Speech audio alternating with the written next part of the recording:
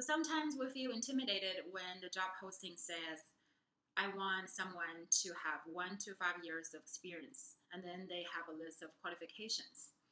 And if you just graduated from your master or PhD program or from college, you feel you don't have any work experience. The good news is you have experiences. If you look at your research in the lab or a course project you did, anything related to data, those are your experiences. The most important things are those experiences that's related to this job.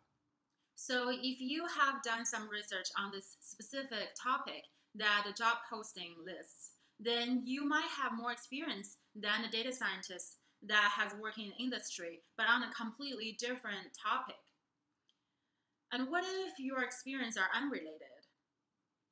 So if you have complete a project from data collection, data cleaning, pre-processing, building model, evaluating the results, and then evaluate the pros and cons of your model and give a organization or business suggestions, that's also a great experience. Because in the real world, data science is not just about building models. There are a lot of pre-processing, post-processing you have to take care of.